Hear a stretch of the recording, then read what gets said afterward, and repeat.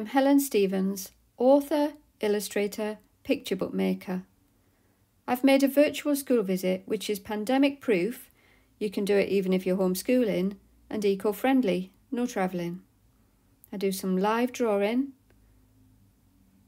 and some book readings, and you'll see how my ideas usually start with one image that I can't get out of my head, and how I develop my stories in my notebooks, making lots of mistakes and happy accidents. And you'll see why I like to draw from life in sketchbooks. We do some fun art school activities. We'll draw lions and make some roaringly silly pop-up lions to scare your teachers off their chairs. Join me on one of my daily walks along the Northumberland coast with my smelly dog Peggy, who likes to help me collect drawing sticks.